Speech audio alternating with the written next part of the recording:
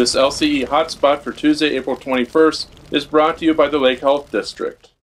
PLAYA at Summer Lake has been awarded a $157,000 grant by the Murdoch Charitable Trust. The money will be used to create an art gallery multi-purpose space on the PLAYA campus. The PLAYA board is especially excited about the grant as it furthers their goal to be an asset to the community. The space will allow people to stop at PLAYA at any time to see the art that is on display. Construction will begin this year, and they hope to have it done by the time artists return in 2021.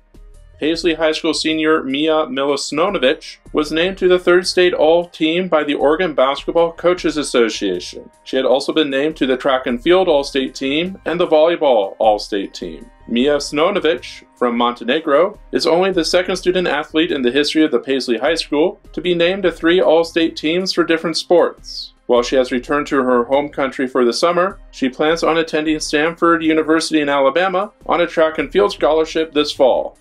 With 0 confirmed cases as of Tuesday, April 21st, out of 65 returned tests, the Lake County Commissioners are looking at forming a committee to present a plan to the Governor's Office of what a gradual and phased reopening would look like in Lake County. The Commissioners are following the lead of Harney County, which is asking to be a pilot project of a regional reopening of businesses in Oregon. Currently, the Commissioners are collecting ideas of how social distancing can be maintained in various businesses around the county. Send your ideas to Commissioner Mark Albertson at malbertson@co.lake.or.us.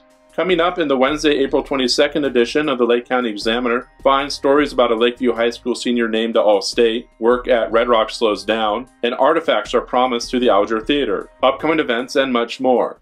Lake District Hospital and the Lake County Public Health have been overwhelmed by the amount of support Lake County residents have shown us. Join us as we recognize these citizens for helping us help you during this uncertain time. Personal protective equipment donations by Dr. Mark Davis, Dave and Patty Newton, Bureau of Land Management, Mr. and Mrs. David Rutledge, Clint and Heidi Smith of Thunder Ranch, and Jessica Bogardus. Cloth, mask, and fabric donations by Diane Hamilton, the Cloth Mask Donations Organizer, Arlene Henry, Bev Hollers, Teresa Andrews, Lori Albertson, Sandra Cobian, Anna O'Neill, Mickey Bybee, Sandy Souye, Judy Clark, Carly Remstedt, Linda Doherty, Nancy Harrington, Sandra Cobian, Sandy Lindsley, Candace Johnson, Sue Harrington, Nancy Albertson, Josie Rez, Loretta Jornstad, Linda Greenwood, Tilly Flynn, Annie Thornton, Carolyn Julian, Sandy Lisney, and Penny Weeby. Food and miscellaneous donations by Burger Queen, Amanda Anderson, Anna Babette,